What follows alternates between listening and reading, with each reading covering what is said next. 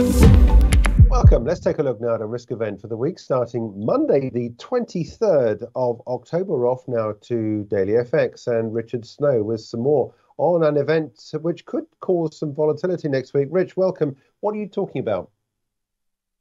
Hi, Jeremy. So I'm looking ahead to next week. We've got quite a busy week ahead of us, but the main event I'm looking at is US Q3 GDP, and that's the first look we'll get at that Q3 estimate. So the potential for quite a bit of volatility coming through next week. We're expecting 4.1% quarter on quarter for the US. So the economy essentially is going from strength to strength.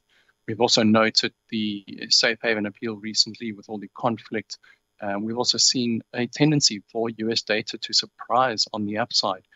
So while the US dollar is not necessarily moving quite a lot higher, we're expecting it to remain supported into next week.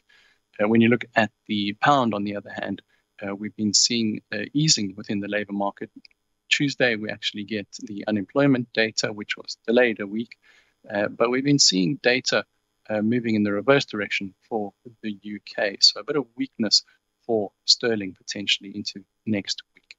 So if we take a look at the chart, given the fact that we have quite a lot on the economic calendar, we also have earnings filtering in. And interestingly, cable has shown a strong correlation with the S&P 500 of late. So if we continue to see further declines in US equities amidst this environment we're in with high yields, we could be seeing further moves lower for cable. So given the potential for added noise and volatility, I'm looking at a potential entry up at about 1.22 and targeting a downside round about 1.2 flat by the end of the week. Okay, Richard, thanks so much indeed. Taking a look there at a raft of data next week and its impact on cable with the focus on that US GDP number on Thursday.